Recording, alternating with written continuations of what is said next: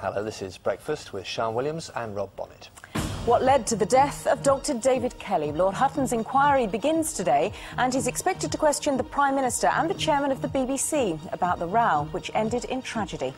That's our main story on Breakfast today, Friday, the 1st of August.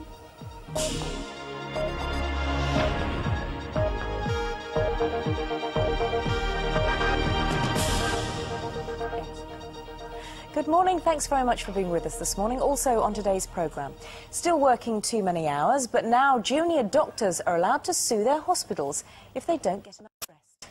And what to study at university. Researchers say it's a life or death decision.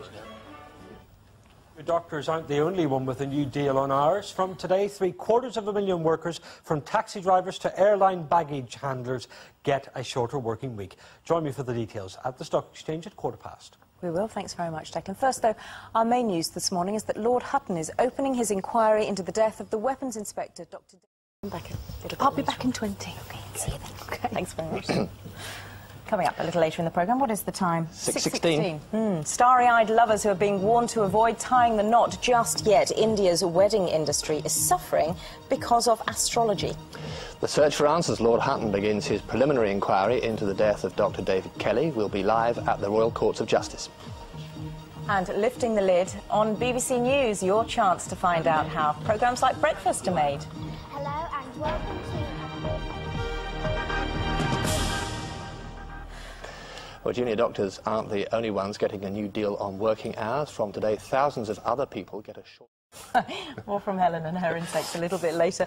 This is Breakfast. Do stay with us, because after 6:30, the BBC's Jenni Bond is on the road in Newquay. It's all part of the BBC News on Tour, which is your chance to have a look behind the scenes and see what we do and realise it's actually, we're just reading aloud, as somebody said to me in Newquay the other day. See if we can get through this one. Well, first we join our news teams across the UK.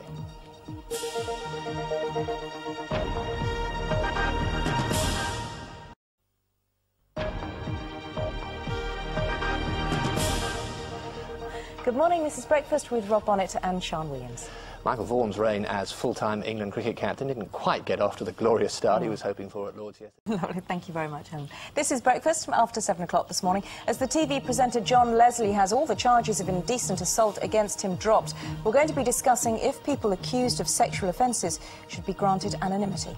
That's right, but now we join our news teams across the UK.